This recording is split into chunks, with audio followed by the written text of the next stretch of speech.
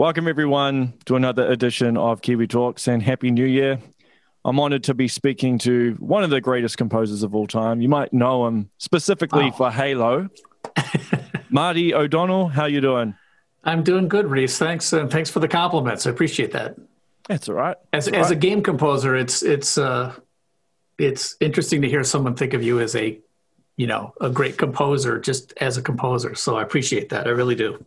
Well, you are often mentioned in GOAT conversations when people talk about top 5 composers or top 10 composers. You're always in there, right?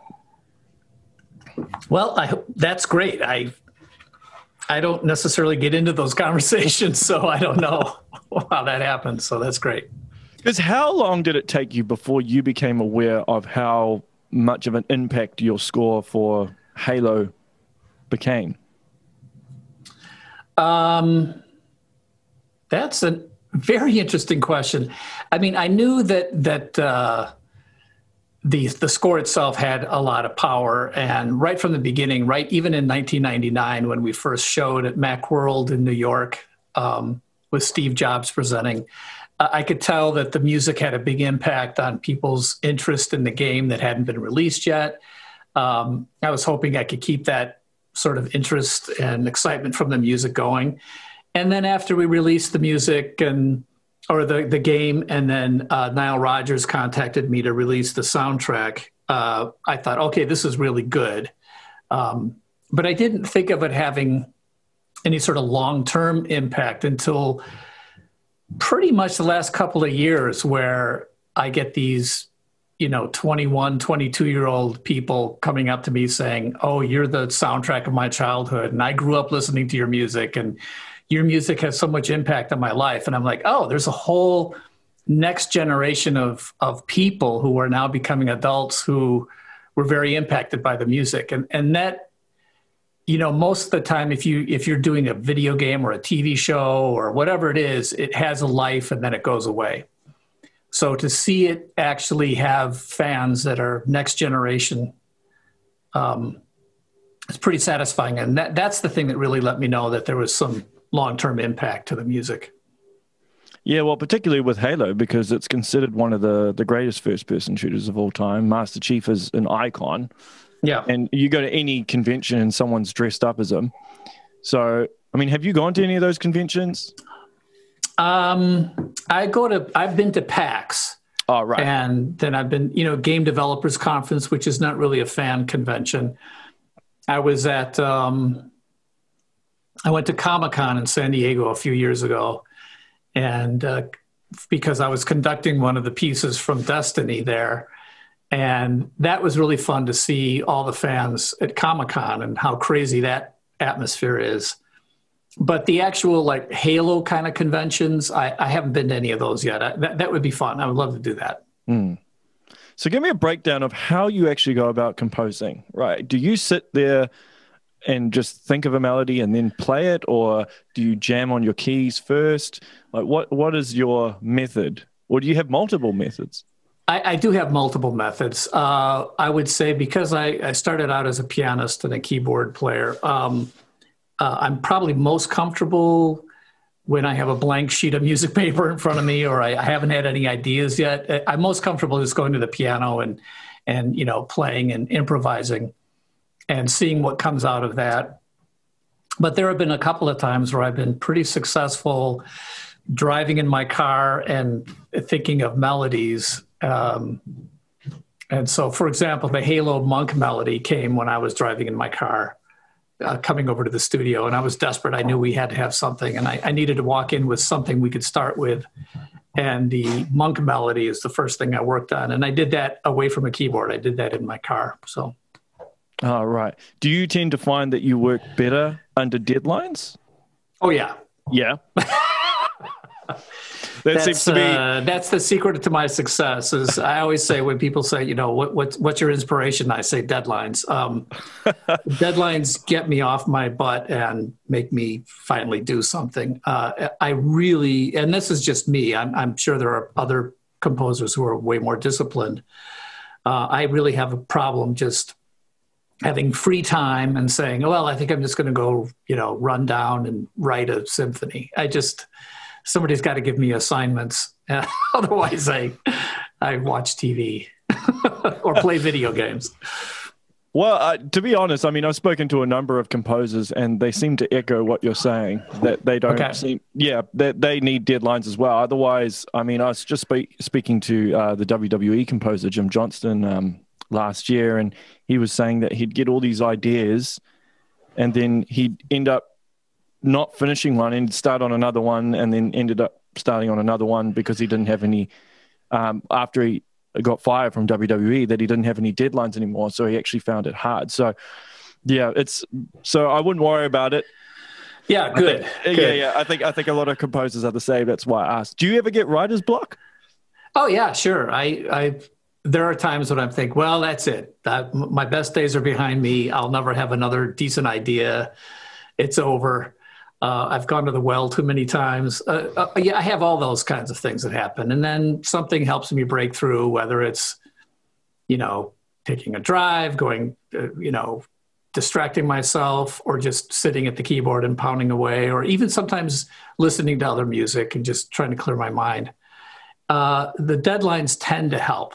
The deadline tends to say, we don't care about your doubts and we don't care about your block. You just got to get this done. So, but I don't think I've had writer's block that's lasted very long. I don't know what that might be like. It would be pretty scary if it happened for a long period of time, protracted. But there are a couple of days in a row where I'm just like, I got nothing. So that happens. Yeah, and when it does, I mean, your mind plays tricks on you, right? Oh yeah. That's why I prefer, if I can feel myself in that space, then I go do something else and try to completely get my mind off of it. Otherwise, you sort of lock into that block, and you're not going to get through it. Yeah, you probably can't answer this, but I'll ask anyway. But have you been approached, or actually, even if you were approached, would you be open to doing it? Would you compose a remix if Master Chief ended up in Smash Brothers? I'd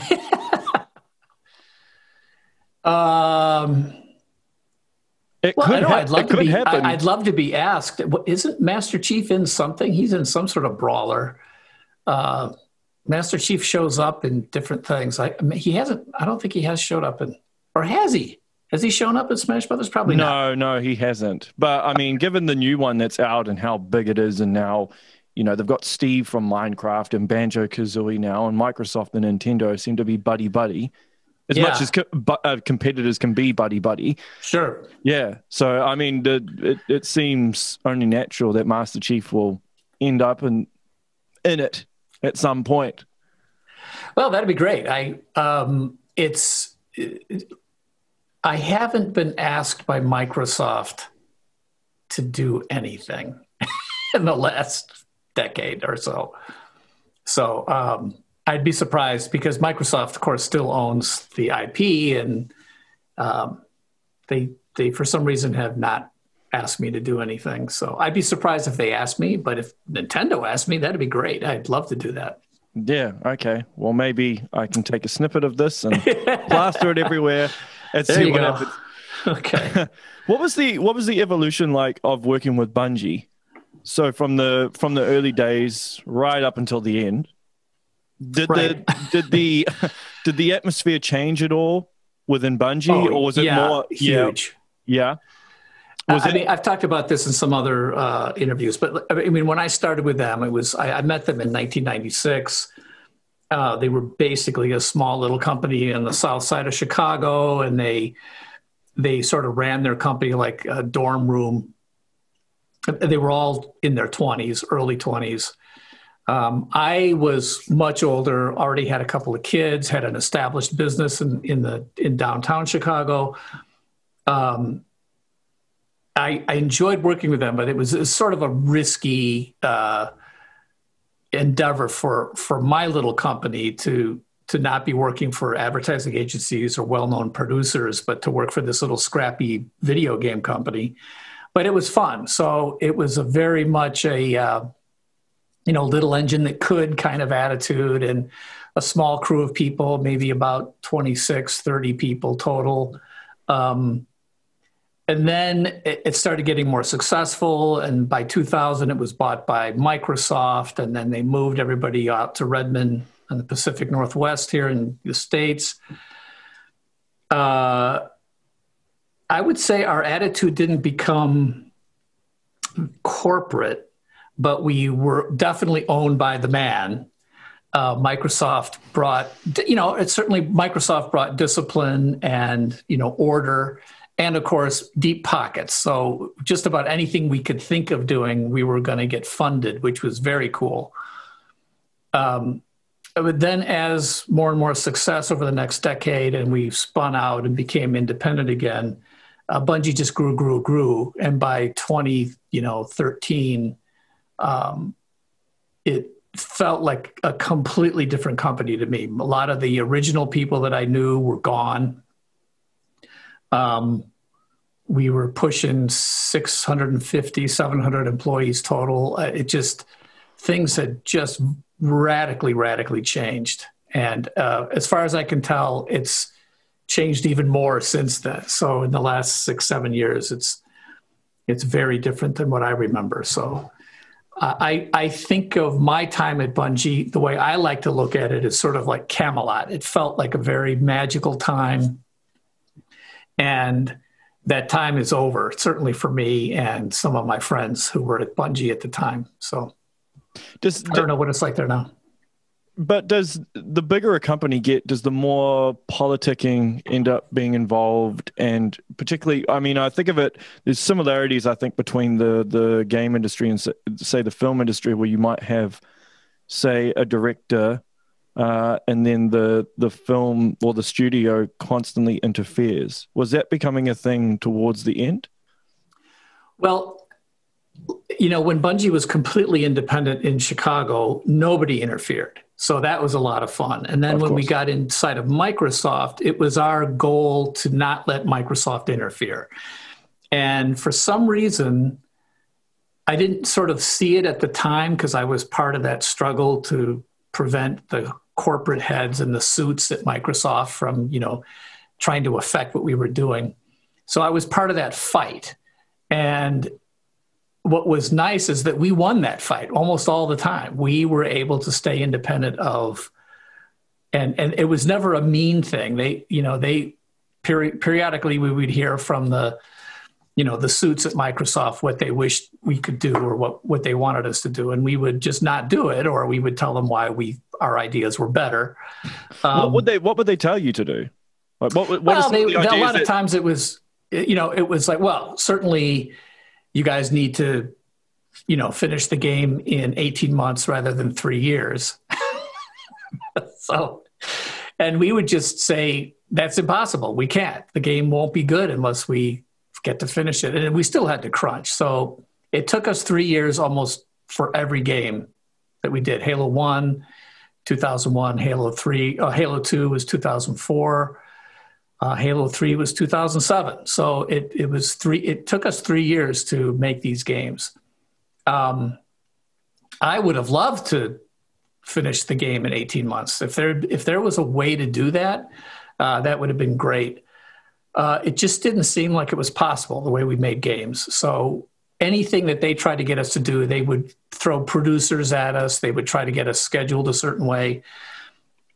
They just didn't ever seem to understand the creative process. I just don't think it's in Microsoft's DNA to truly understand what it's like to go from nothing to something and be creative. So all of our discussions and arguments with them were based on that kind of misunderstanding. And I don't really blame them. They're business people. They know how to make software. They know how to put schedules together and get things out on time and hit the fiscal year and do all that kind of stuff. And we were able to say, that's just not going to work. And they accepted it. I think our success helped them accept the way we did stuff, which was great. the funny thing to me is when we became independent and we had a relationship with Activision, who didn't own the Destiny intellectual property. Activision we didn't allow them to own the property. They were just going to be our publisher. I was on the board at the time with Bungie, and I thought, well, this is the ideal situation. We have deep pockets, but no pressure because they don't own the IP. So we can just do what we think is right. And they somehow, maybe it was the personalities involved or the politics, like you say, or maybe just the amount of money that was involved. In my opinion, Activision got to have way too much influence over our process. And that was the beginning of the end for me, because I argued that was bad and that was wrong for us. And we shouldn't let Activision influence our process. And I remember at one point saying, when we were wholly owned by Microsoft, we acted more like we were independent and owned our own IP than we actually do now that we are independent and own our own IP. But, nobody listened to me. I sometimes wonder if it's better.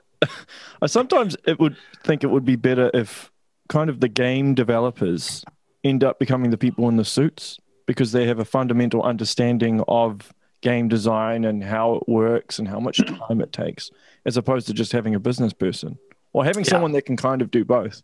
But it seems like that's very rarely the case.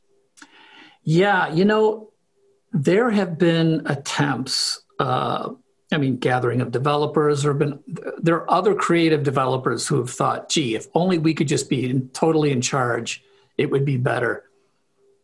I haven't seen that be a super successful thing.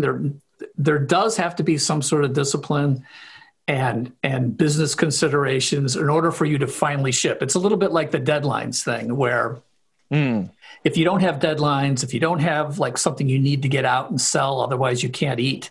Like if you don't have some of that pressure, you tend just to sort of spin out and never complete anything. So I don't know. I don't know what the magic formula is. I don't know. It's interesting to me that in hindsight, I look back and I kind of feel like the situation we had with Microsoft was close to, I can't believe I'm saying this, but it was close to ideal, because they sort of realized that they really didn't have control over us, but they were willing to continue to fund us, even though it kind of ticked them off. And to a certain extent, I think they could put pressure on us, but they couldn't force us for some reason. So when I look back, I just say, hey, some of the best work I ever did and Bungie ever did, in my opinion, happened while we were wholly owned by Microsoft, which it's taken me probably 10 years to see that. Well, hindsight's always 20/20, yes, isn't it? Exactly, yes. Yeah, but I kind of feel Halo was kind of Microsoft's golden goose, so to speak. Mm-hmm. So maybe as a result of that, they, in a way, maybe wanted to give you more space because they saw how successful you had made the franchise. Well, it became. I use the goose as a metaphor, and the way I look at it is that the important thing is the golden egg, and Halo was the golden egg, but you can't be nice to a golden egg and get more golden eggs. You have to be nice to the goose in order to get more golden eggs. And the goose actually isn't golden. You look at a goose and it looks like every other goose. So you pay attention to the eggs it lays. And I remember saying this exact metaphor to Phil Spencer, and I think he agreed. He agreed that like he and other officials, other suits over at Microsoft were kind of going to be as nice as they could be to the goose to see if they could get more golden eggs. Not all the business people in the world actually see that. They tend to look at the eggs and just think they can get somebody else to crank out the same eggs. And what's the magic part is actually the goose that lays the eggs. And you never know why that particular goose is actually magic or good. There's nothing about the goose that tells you that it's going to do something great. So you just hope. It did it before, maybe it'll do it again. So just be nice to it. That's my metaphor. Great. Be nice to the goose. Because were you considered a contractor or were you an actual employee? Because how does that work? Well, I started in '96. I started as a contractor, and then I became an employee of Bungie in 2000. So I was full time with Bungie in 2000, and then we almost immediately got bought by Microsoft. Right. And so I was officially a Bungie employee for 10 days, and then all of a sudden I was a Microsoft employee.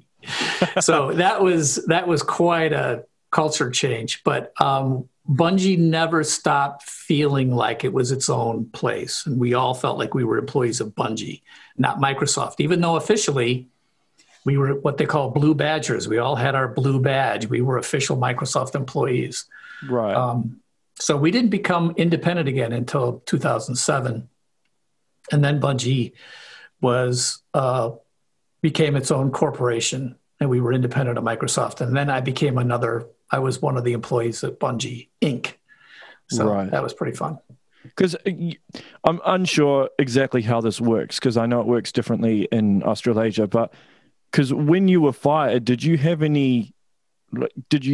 a heads up? Did you know it was coming, or did it just come completely left field? Because I know like in New Zealand and Australia, you can't do that. Yeah. But, it's different in America.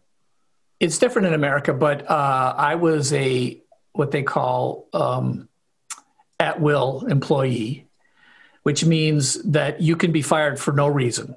It's like it's up to the company. I can quit at any time, and they can fire me at any time. That's how that works. But I had been having some ongoing disagreements I was on the board of directors at Bungie, and I was constantly, for the last probably 2 years that I was there, I was not happy with, like I said before, some of the things that I saw happening that I thought were not good. So I feel like I was slowly splitting with the people who I was working with, and also Activision. So I would say there was a point almost a year before I was fired where I almost just quit and got into quite a row with Activision and Bungie leadership. But then we tried to make it work. But that last year was very difficult, somewhat contentious. We just couldn't seem to make it work. I couldn't make it work. They couldn't make it work. So the last couple of months, there were warnings and deadlines and like, here's an agreement we want you to sign. And I didn't want to sign it. I didn't like it. And then I went and got lawyers. So the last month or so was already not good. Messy. It was messy. And it got messier, which is hilarious. But yeah, it's talk about hindsight. I can look back on all that now and see, different ways I could have behaved or different things I could have done. But, it is what it is. That's the way it worked out. So was there a sigh of relief kind of though, where it's like, oh, okay, I don't have to, when it all happened, was there a part of you, because of how messy it was and how difficult it was, that you kind of felt a sense of freedom from that? Yeah, I mean, I think it was still pretty shocking. I was, I think people, especially if you're in a position of leadership or influence or you've got a track record, you kind of tend to think, well, I'm immune. Like they're certainly not going to fire me, right? So, yeah. But it was obvious this wasn't going to work out, and it was tearing me up. It was not good. So there was a certain amount of relief along with sort of shock. And now what do I do? And but I certainly I wasn't waking up in the middle of the night stewing over the issues that I had been stewing over. It was nice just to be able to walk away from that and not have to,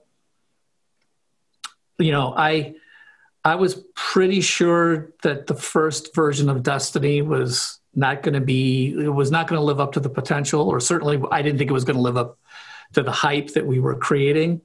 And that was part of my complaints. And I felt kind of relieved that I didn't have to worry about whether Destiny was great or good or mediocre. I didn't have to worry about it anymore. So that was nice. One of the things I think people forget is obviously you were in charge of some of the dialogue and sound design as well. But I think people just tend to focus on you as the composer, but there was actually a lot of other elements that you were involved in. Yeah. How did you manage to find time to compose, do sound design and dialogue? I mean, Halo's in a way a cinematic game, so you must have recorded thousands and thousands of bits of dialogue, not only in English, but in other languages as well. Well, I didn't have to worry about the localization stuff, although we did get to listen to actors who were from other countries. So I could throw my 2 cents in, right? I could say, wow, the French Cortana doesn't sound right. She's too husky or whatever. I mean, sometimes we could help change, or we could choose between 3 or 4 different voice actors and say that one sounds the best. But the only lines of dialogue that I had to worry about were the English ones. And we had literally, I'm sure over the 10 years that I worked on Halo, there was hundreds of thousands of lines of dialogue. It's just unbelievable how much dialogue there was. Some lines being very short, of course, but like there was so much in all those games, thousands and thousands of lines. And, I had an audio team that worked with me. I had, Jay Wineland was my audio lead, and C. Paul Johnson. And I had help with music from my partner, Mike Salvatore, who was the guy I worked with in Chicago. And Stan Lepard was a composer here in the Pacific Northwest who helped me with recording, orchestration, and some composition. I had a really great team. I could not have done it all just as one person, but I was the audio director. So as the audio director, I felt it was my job to, have a vision for what I thought things should be and make sure it all went together the right way as much as possible. And I'll take the blame for stuff people don't like, but the team should get the credit for the overall, all the work that was done. So that was my attitude with that. It was a big team. There was a lot of people, of course. And of course, then we have the audio programming people, the engineers that have to, come up with the engine and how audio actually works in real time. And there was just a lot of moving parts, but I loved being in charge of all that. And I wasn't shy about, saying what my opinion was and saying, no, it's got to be this way. I want it this way, make it so. So I feel, I was definitely the captain of the audio ship.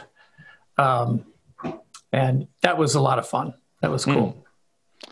How often would the people above you get you to change something that you've written? So say you composed something, you'd present it and they'd be like, no, go change it. Never. They never got me to change something I composed. I just found a different place to use it. Wow. What I mean by that is like any music that you do, there are times when people would come to me and say, hey, this doesn't seem right here. And I would go, yeah, or I would ask them why. And they would tell me it has something to do with I've used this example before, but I remember Jason Jones, the creative director on Halo, I think it was even just Halo 1. He said, Marty, this music at the beginning of the swamp, I wanted it to make me feel tense and scared, but instead I just feel kind of goofy. And I thought, okay, well, that's not what I want you to feel. So I came up with something different for that. But the piece that was, that he thought was goofy, I used someplace else. So that's what I mean by I never changed the actual piece. I would find some other place to use it. Probably a place where I wanted people to be a little bit more lighthearted, because I thought, well, if Jason felt it was goofy, I'll use it in some goofy spot. But I would change, I would work closely with designers and creative directors and art directors. And if they told me that the emotions that they were feeling were really off from what I was intending, I took that to heart and would figure out something else to do. Yeah, because in my experience, I'm a creative person as well, and I think sometimes creative people can be quite sensitive to criticism. Yeah. But in your case, I mean, if none of your stuff got critiqued to the point like this is terrible or anything, because other composers I've spoken to, you know, they had to change stuff. But if you should get a medal or something if you never had to actually change anything, just chuck it in a different place. That's actually a brilliant way of doing it. Yeah, well, I think part of it was the fact that when I started working with the guys at Bungie, they were probably average 20 years younger than I was. So they had this sort of like respect, I think. And I could throw around, you know, my professional background and my educational background and sort of act like, well, who are you to question what I think is right? You know, and I used that a few times, not too obviously, but I preferred keeping them a little bit, I didn't want them to ever get into the weeds and say, you know, could you use cellos here instead of violas or something like that? If they ever were to say that kind of detail stuff, I would be like, you know what? You guys should do the music. I'm going to go find something else to do. I'll go someplace else. So I think they kind of knew that. I always made it clear that what I really wanted to hear was their emotional response to music that I was using or doing, and work closely with them to the most important thing was to give the player, enhance the player's emotional journey through the game. And if I felt like I could do that, I was pretty successful, and the people I were working with were very open to whatever my ideas were. And they had a lot of trust, which I really appreciated. So I've never had to go to some creative director and say, here's a bunch of music, what do you think? And then they go, well, I like this and this, I'm rejecting this, this, and this. And I know that happens with a lot of composers today, but it never happened with me. So I feel good about that. Would you ever do or transition to television or film? You know, I did film and television in the first part of my career. I did commercials and film and some TV stuff out of Chicago. You know, if the right sort of project came along, I would consider it.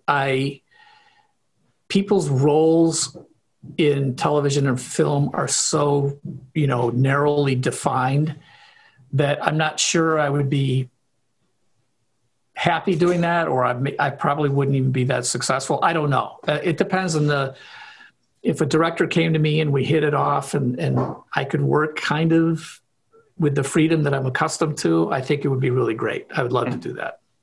There was a point in time I remember where Peter Jackson and Neil Blomkamp were trying to get a Halo film off the ground. Yeah. And obviously nothing happened with it, and they ended up doing District 9. But was there any did they ever consult you at any point? Like, was there any part where they're thinking maybe Marty can do the score for the film?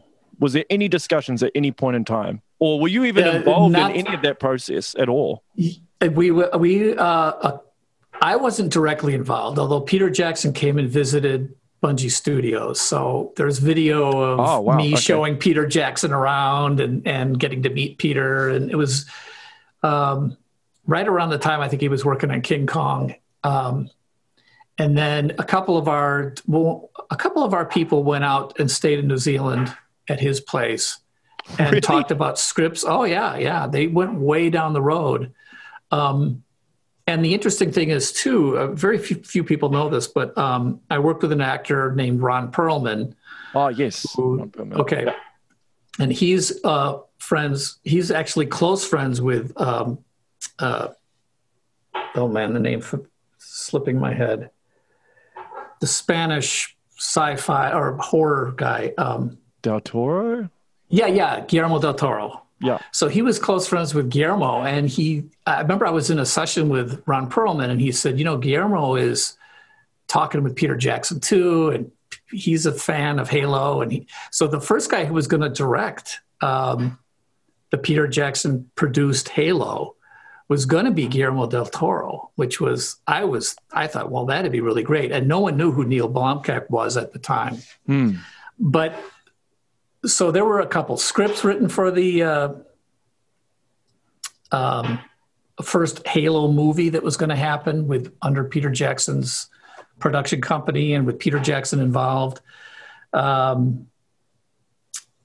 forget the name of there was another famous guy who did, what's it called? 30 days later, or 15 days later, 10 days later, 28 days later? 28 days later. There you go. There you go.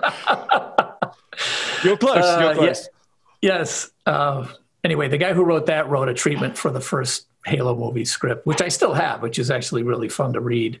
So yeah, we went way down the path, but there were a lot of reasons why that whole thing fell through. There was going to be a game that Peter Jackson's company was going to make, and our guys were helping to confer with him about this game. Really? Okay. Yeah. And that fell through. The movie sort of fell through. Meanwhile, Neil Blomkamp had been brought in.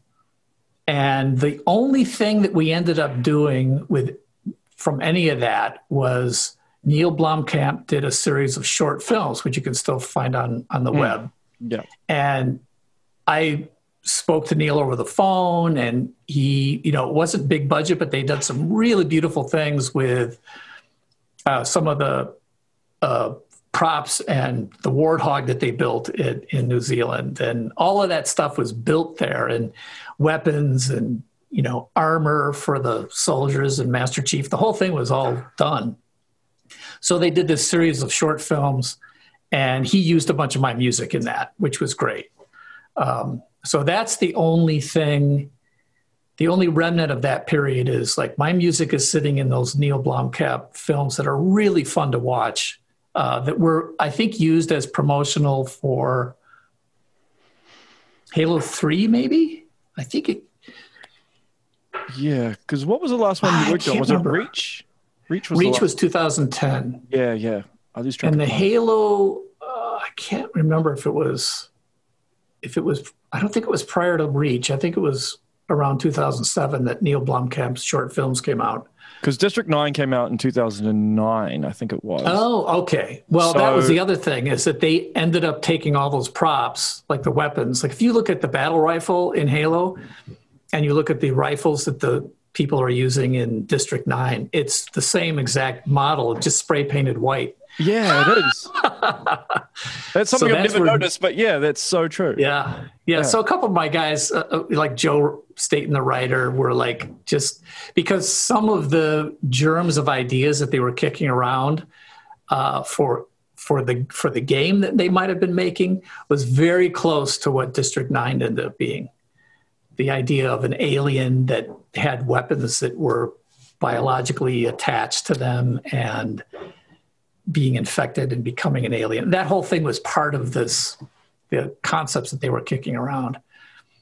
So I'm glad to see it happen, but I know Joe was like, he could barely watch District 9 because he felt like they've taken all might have been. Yeah. Well, it wasn't. I don't think he thought as much that they were like anybody was stealing anything or taking anything, as much as he wished, it had gone the way it was we were all hoping it would go.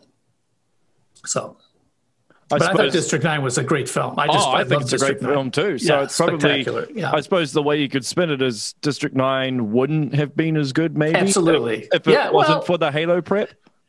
Possibly? Yes, I think you could say that. You could say that. I don't know if Neil would agree with that, but I think Neil would definitely not so much admit to it, but just say, that was all part of the creative process. It's sort of like there's this big pool of stuff that happened, and out of it came District 9. But there was some Halo people and Bungie people involved in the early stages of some of that stuff. So given how much you were kind of involved with Halo and knew the backstory, when you watched District 9, could you immerse yourself in it, or were you pointing out like, I remember that, this is Halo? Actually, I think Joe Staten was more than I was, because I didn't know all the things that I didn't know how far some of that stuff had gone. So I was able to immerse myself in it and thought it was great. Right. It was just a great, unique sci-fi. I love the sort of hero of the story was this anti-hero guy was he a South African actor? Yeah, South African actor. Yeah. And, just the kind of person you would never think of casting. and he just became such a tragic, likable figure. I just thought it was great. So yeah, I was able to immerse myself. Other than the fact I would be able to pick out some of the props as being like, oh, that's one of the ones that, Weta Film, whatever they are, Weta Design made, and we saw looking like Halo stuff. And then it was like, okay, now it's white. So it can be used in a different place. Weta just opened a museum in Auckland City. I actually haven't been yet, but I'm wondering if there might be some Halo stuff at the museum. So I'll have to have a look. Yeah, I know they built a full-sized Warthog, which is really big, and actually is four-wheel drive with four-way steering, like all four wheels will steer. Which was apparently, according to one of our guys who actually got to drive it, made it really difficult to control because like you would turn and it would turn really quickly because of the four wheels. And I think he clipped one of the buildings with the Warthog. So that was pretty funny. But I think they might have sent the Warthog over here. I think it might be sitting in the States someplace. Right. So but it might a lot be of I think Microsoft, probably with Microsoft, certainly. I mean, Microsoft, at the end of the day, Microsoft paid for all that stuff. Of course, yeah. I think there are some of the helmets and weapons and stuff is in a little museum here in Redmond, Washington. But I wouldn't be surprised if there's still some stuff in Auckland. That'd be cool. Possibly. Yeah.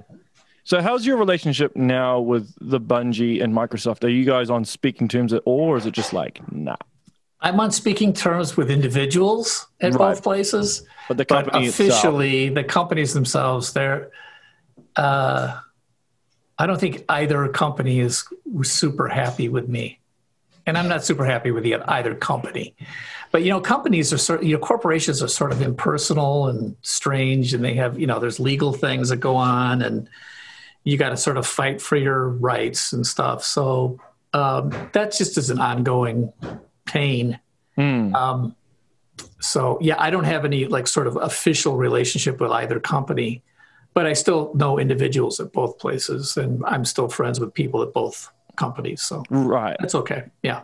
Under any circumstance, if the situation arose, would you be open to going back and maybe scoring for like another Halo film, or you kind of feel like that part of your life you're finished with and you're done with and you're not really I think to be realistic, it's probably that part is over, but I will never say never. And if somebody were to come to me and say, hey, we've got this idea, would you consider working on this thing or helping with this thing from either company, I think I would certainly be open to it. So you never know. Different people change. The thing about companies is the people in the companies actually get swapped out. Sometimes they go, somebody who you had a problem with politically or didn't see eye to eye, suddenly they're no longer there. And somebody new comes in and they're like, why are we having trouble with Marty? And I'm like, I don't know. It's not my problem. Why don't you come talk to me? So I'm hoping, I always have hope for the future that something like that could happen with either company. Well, it's amazing how one individual or just a few individuals can influence the entire culture of an entire corporate structure, really. Yeah, absolutely. It really can. Yeah. No matter how big it gets. I mean, I remember even meeting Bill Gates at Microsoft, and there's no doubt in my mind that the personality that Bill had influenced from the top down just about everything at Microsoft. And Bill is not an individually, I have to be careful how I say this because I really like Bill. I got along with him. He was a cool guy. But I don't think he's a gambler. He's a brilliant businessman and a genius engineer, programmer, software guy. And also incredibly well-read. But he's not sort of naturally creative. I don't think Bill doesn't understand at its core level what it's like to just sit down and write music or paint a picture. I I just don't think that's who Bill is. So he struggled with understanding that about people, which meant that I feel like the entire company of Microsoft struggled with that. Whereas Steve Jobs at Apple, I think he was more of he also had all of those cool business and software concepts, but he was, as an individual, he could be creative on a very individual level. So I think he had a different understanding and appreciation of individual creative people. And that's why Apple sort of reflects that and Microsoft reflects that. So here, in my opinion, you have two giant corporations, each whose legacy sort of reflects that sort of core fundamental personality of each of the leaders, Bill Gates and Steve Jobs. That's my theory. That's what I saw. Who knows? Yeah. Well, I find with geniuses, right, because they're geniuses, there's certain aspects maybe of the human psyche or understanding people on a fundamental level becomes a bit more difficult because they just think in a different way usually. Yeah. You can't have everything, right? No. Actually, I think you're right. I think great power comes great responsibility. I think with genius, if you have like this huge wad of genius, there's probably some deficit like that normal people don't have. But the genius is here, but they have this deficit that you might not see for a while. But the deficits could be really great. So I think everybody's got deficits, but if you've got a really enhanced part of your talent and personality, there's probably a pretty big deficit someplace. So what's on the horizon for you? What are you currently working on, and what's the plan for the future? There were a few, especially this one of my favorite designers at Bungie, Jamie Griesmer, he had left Bungie a couple years before I had. Under slightly similar circumstances, he had sort of ticked off some of the leadership and had some fights. And anyway, he was gone, but I stayed friends with him, and he had been doing, he was at Sucker Punch, and he did Infamous 2, Second Son. And he had just, about the time I was fired, he had just left Sucker Punch, and he's like, "Hey, Marty, let's start a business together. Let's do a game development company." So we found another guy named Jared Noftel, who is a tech director, who's a programmer, and the three of us started Highwire Games. Highwire, yeah. And we did, our first title was a VR title for the PSVR called Golem. Golem, yeah. That came out a year ago. And then we've since also been working on a new title, which hopefully we'll be announcing. Our plan is to announce it sometime this month. So it's a new title. It's not VR. I think it's going to be pretty exciting for people when they see what this is that we've been working on now. We've been working on it in secret for the last couple of years, which is sort of frustrating, but that's the way the game industry goes. It takes so long to do something, and if you're trying to do something new, you have to keep it quiet. And anyway, that's what we're working on. How do you do it? We have about 32 people in our studio, which is great, because one of the things we wanted is let's keep the company small. Jamie joined Bungie back in Chicago, like I said, when we were in the 35 people or whatever. So he and I both have very fond memories of what it's like to work on, substantial projects, but with a relatively small team. So we wanted to see if we could get back to that. So that's what we're doing. That's cool. Was there any inspiration by Lord of the Rings when you came up with the name Golem? Or is that just actually not, although what's his name? Tolkien's estate did call us and say, "Hey, what's the deal on this?" And we're like, "No, this is Golem, which is an ancient Jewish, mythical. It's a Hebrew mythical creature that's, been around for centuries. So the Golem is a thing, and in Lord of the Rings, it's Gollum spelled differently, pronounced differently. So we just said, hey, we're not doing anything like that. So they were like, oh, okay, as long as you're doing that and you're not doing something that's like Golem, or Gollum, then we're fine. So that's hilarious that they called you. Was that early on in the process? Like as soon as once we dropped the name. I think we dropped the trailer first, and then we were, you have to look into trademarks and copyrights and all that stuff. Of course. And I'm sure it wasn't. I'm sure it was just somebody doing the due diligence of saying, okay, this came across their desk. What is this thing? And they contacted us. But it went away pretty fast. But it was kind of cool to get contacted by not Peter Jackson, but Tolkien's estate. Tolkien's estate, yeah. Yeah. I think the name Golem is I mean, not Golem, but Golem, the name is actually used in a few other things as well. I think there's a Pokemon called Golem as well. So yeah. Did you get called by Nintendo? No. Okay, because it's definitely, it's like, it's like any mythical creature. It's a mythical creature that's been around for centuries or thousands of years. You just because if you're using the name that everybody's used, it's in public domain. So you don't have a problem with it. It still must be annoying though. Like if you think of a name, you have to go through so much of a process just to use that name, because you don't want to get sued. Right. It's like that should be the simplest part of the process, right? But even that sounds like a mission. It is. It can be a big pain. Yeah. Everything you do, you'd be surprised at the number of different things that you don't even think about. Well, I mean, I'm sure you do this podcast, and I'm sure you've been, you think you're using a piece of music that everybody is using, and suddenly you find out like, nope, I can't use that. Or anyway, there's stuff. So I compose my own music, so I avoid that problem, and I try. Excellent. Yeah. So I don't use anyone's music because I don't want it to be pulled off Spotify or have lawsuits or anything.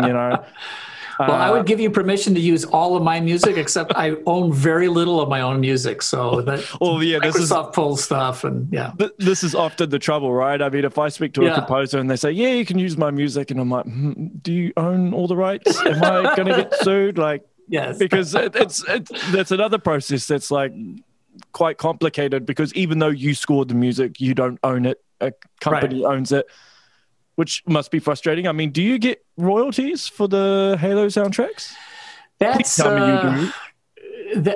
a very good question. We're supposed to get royalties for it, but that means somebody has to keep track of it. So if suddenly people sort of forget to keep track of it the right way, or businesses change hands in weird ways, or people forget what the contract is, then we have to proactively go back and say, hey, we haven't seen a royalty statement in a while, or we're not, what's going on. So it's just a constant fight.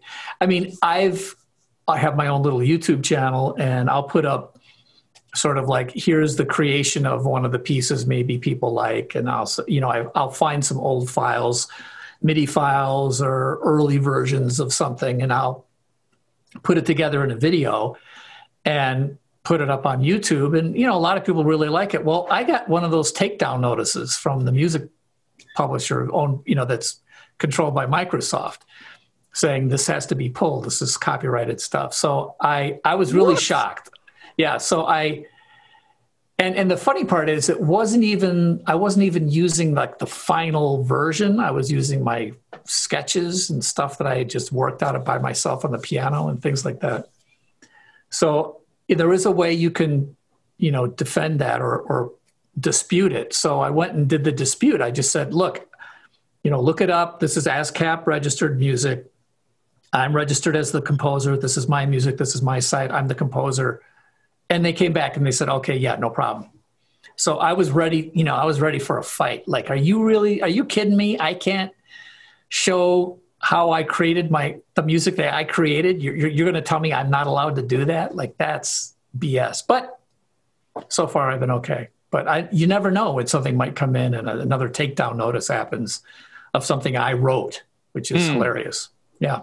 I have watched some of the stuff on your channel, and there was a piece. I mean, you showed some of your earlier stuff, like prior to like when you first, like early demos, which is way different to now. And I think it's really cool that you showed that, like where you came from in terms of the the kind of trajectory you went on in terms of how you composed and stuff.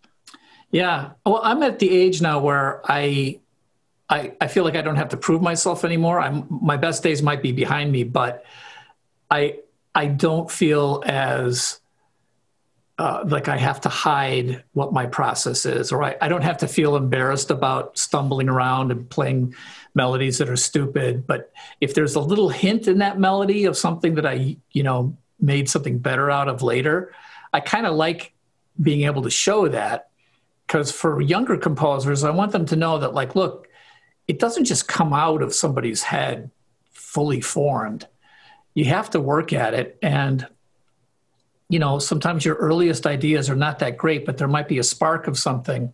So you should be encouraged to keep honing and crafting and going after things, because that's where the good stuff comes from. It comes from something that maybe isn't that great at the beginning, but you just keep working on until it gets better.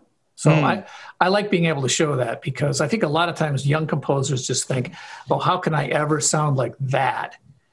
And they don't know the struggle that happened in between. So, yeah. And I mean, I do music as well, probably not on the level that you do, but like what I mean is, there's been times where I've found myself doing that. And I think a lot of composers do that or I think it's even part of kind of like the human psyche in a way. Yeah. Where we kind of put certain people on these pedestals like they're deities or gods in a way.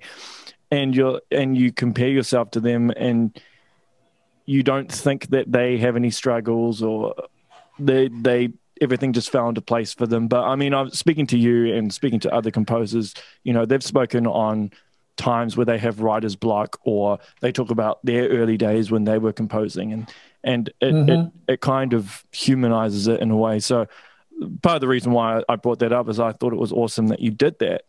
Because I think a lot of composers would be, they're obviously inspired by you, but they'll end up comparing themselves, or every track that they do will be compared to yours, so to speak, at the level that it is now, as opposed to, because obviously everyone's at different stages.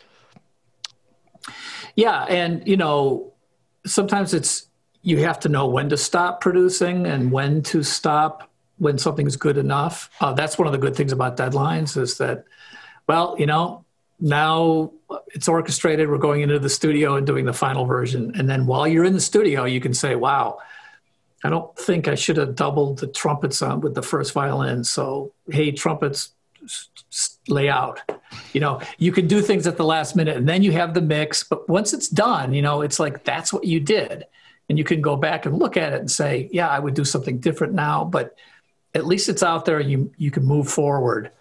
But everything has a stage. It has the, inception, where that's why I call the series that I do on my YouTube channel, here's the inception stage. This is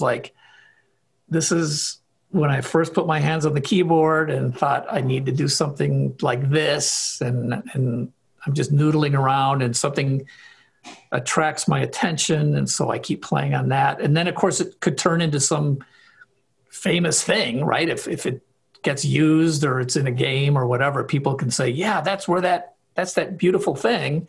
But it started with this very simple noodling around. And so I don't know, maybe most composers do the same exact thing. Other composers might have different ways of doing it. This is my way of doing it. So I thought, well, I'll share that with people, and especially for younger composers, maybe it will resonate with people who are, maybe just getting started, or maybe a little discouraged, to know that your initial ideas are not necessarily genius, but you can work on them until they become pretty cool. So, yeah. Well, I think it's great. Did you? This will be my final question before we wrap up. But how did you find meeting your own expectations, or the expectations that fans put on the music for the games, right? Because obviously the Halo theme became very iconic. Was there a part of you that's like, oh my gosh, I've got to create something iconic with every game now. I've got to meet the expectations by fans. Trying to beat your own own record in a way. I mean, I talked to David Wise about his Donkey Kong soundtrack, and yeah, that was iconic, and people using that, Yeah. and then him trying to meet the standard as well. And it must be hard. It's a little bit like, they talk about catching lightning in a bottle. You sort of just have to say, well, I'm not going to change the way I do things. And I'm going to try to not let the pressure of like, oh, that's the most iconic thing ever. Like you just like, well, that's great. That's the one time that happened. I'm just going to keep crafting, being a craftsman, being as artistic as I can, having as much integrity as I can. And if I never get another one of those iconic things, that's okay. I've had one or two, and that's cool. A lot of people don't get that. But yeah, if that's sitting on your shoulder the whole time you're trying to write, like, is this iconic enough? It's like, it's just too much pressure. So I just don't even think about it, to be honest with you. That's good. Because I think some composers, and not even composers, I think anyone that's kind of created something that becomes iconic or goes viral or anything, then there's the pressure to try and do it again. I mean, I imagine Peter Jackson probably felt it with The Hobbit when he was trying to replicate Lord of the Rings. Just so much pressure involved. And it's like, well, do you change tact? Do you still do things the way you previously did it? Yeah. Because the expectations will be different now. So... Yeah, I mean, I'm not saying I've figured it out. I'm not saying that that stuff doesn't influence me in some way, but the influence always seems to be somewhat negative. It seems like a downer to constantly sort of question yourself, like, is this as big? Is it, is that other thing? But I mean, if you look at like you were talking about viral videos or things that go viral, like there are people who try to manufacture viral stuff, and they kind of do things that are sort of like, get a little bit of something. But the truly viral, crazy, who would have thought that would blow up? There's all that it's almost impossible to duplicate that. You can't figure out the formula to make that happen that way. So, I just feel like if I can try to stay true to the process that got me there the last time, that's the only way I'll ever have a chance of doing it again. But I shouldn't expect it. And I shouldn't judge what I'm doing based on, does this have the potential of being huge and being iconic? Like, I don't know. That's so many different things have to come together, from Steve Jobs introducing something and Microsoft purchasing us and us being the launch title for the Xbox.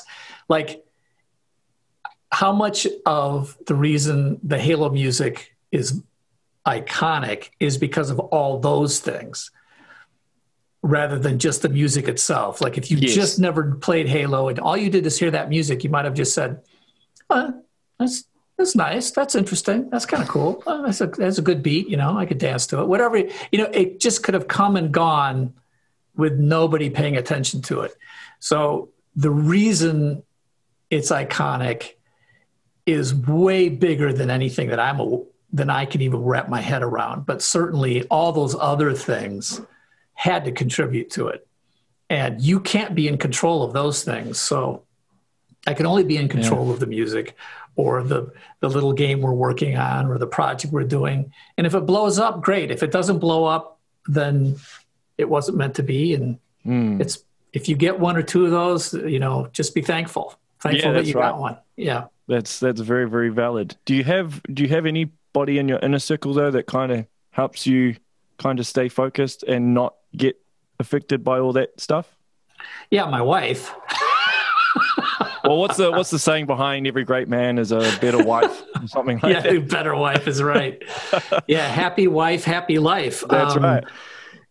Sometimes I'll run ideas past my wife, and I ran the Music of the Spheres idea, which was the thing I ended up working with Paul McCartney on, and I had the initial idea for it, and I ran it by Marcy, and she was just like, Marty, that's really good. You need to do that.